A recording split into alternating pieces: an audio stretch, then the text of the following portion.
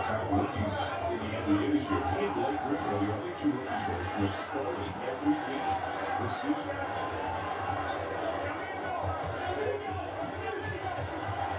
Defense turnover. Here come the Knicks rebounders. The ball. Here's Anytime there's an open court turnover, that's the danger because your numbers, your defensive transition is a little out of balance. okay, strongest start for Atlanta. They're very inefficient at the offensive end. Settling for jumpers, turning the ball over. On inside, Smith.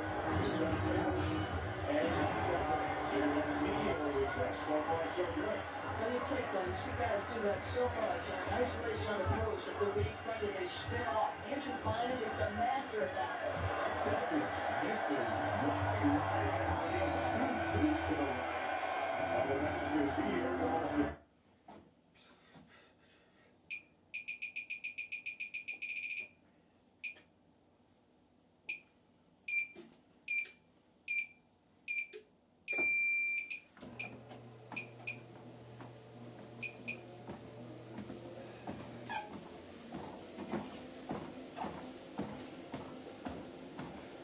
This is a typical morning for me.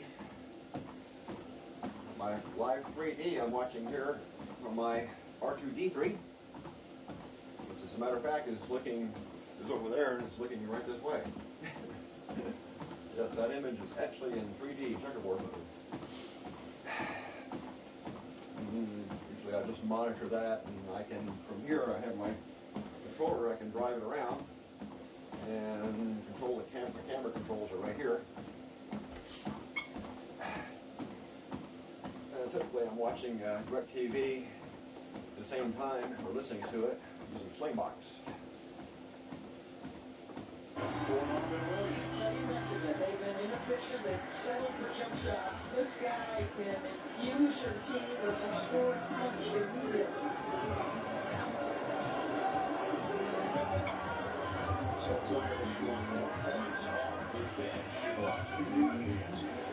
Jamal Crawford was the 6th man of the year in the league a year ago.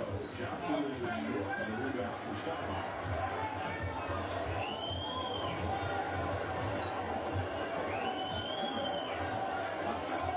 Happening up big for Douglas. Inside the Fields at this.